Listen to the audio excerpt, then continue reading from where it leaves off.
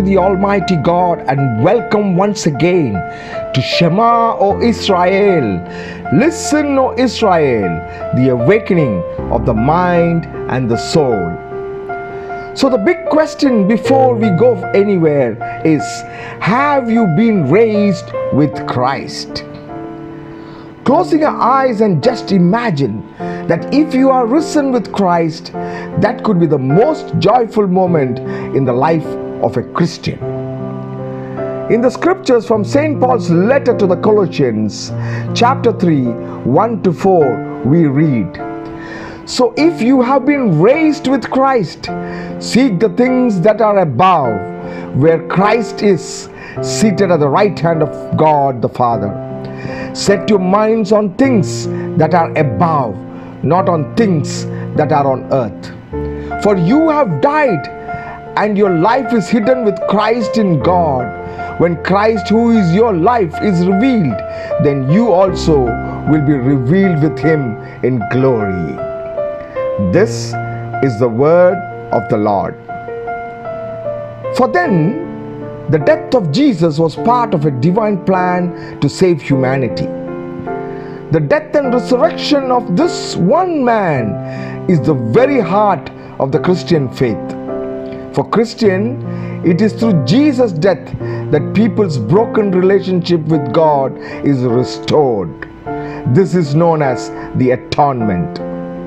St. Paul's letter to the Galatians, chapter 2, verse 20 says, "And it is no longer I who live, but it is Christ who lives in me. And the life I now live in the flesh, I live by faith in the Son of God, who loved me and gave himself for me." I love Paul for this because he is what we are listening to, what he says. Don't forget, regardless how long you follow him, no matter how long you have been walking with Christ, don't forget that you died with him. Also, that your life is hidden with Christ in God. Don't forget that you are justified not by how well you follow, but you are justified by Christ alone. Don't forget it. It's why Paul constantly preaches the gospel to the people who already knew the gospel.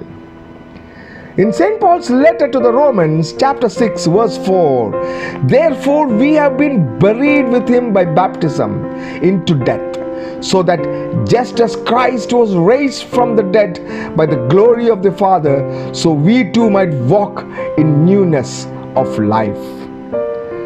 Don't forget, you can't earn this. Here's why a mark of a Christian maturity is when you stumble and fall, you run to God, and it results in more worship. A sign of immaturity is that when you stumble and fall, you run from God, try to fix yourself up and run back to him, which is the end creates this strange life where you press into him when you are doing well and run away from him when you are struggling. That makes those times of struggle very dark, very difficult, and very dry. We read in the letter to the Colossians, chapter 2, verse 12, "When you were buried with him in baptism, you were also raised with him through faith in the power of God who raised him from the dead." That is why we love Jesus. He died to allow God to forgive us of all our sins and welcome us into the family of God. Our life does not always reflect that now we are children of God by faith in Jesus Christ, for it is a process by which more and more we reflect the family image. None of us is perfect.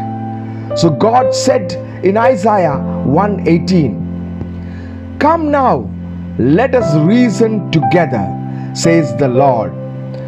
Though your sins are like scarlet, they shall be as white as snow. Though they are red as crimson, they shall be white as wool. This is the time for each one of us to introspect into our lives and to just ask us a question: if we are risen with Christ, because today we live a life and we are in joy when we are risen with Christ. This is Anand Joseph for Kadosh Marian Ministries.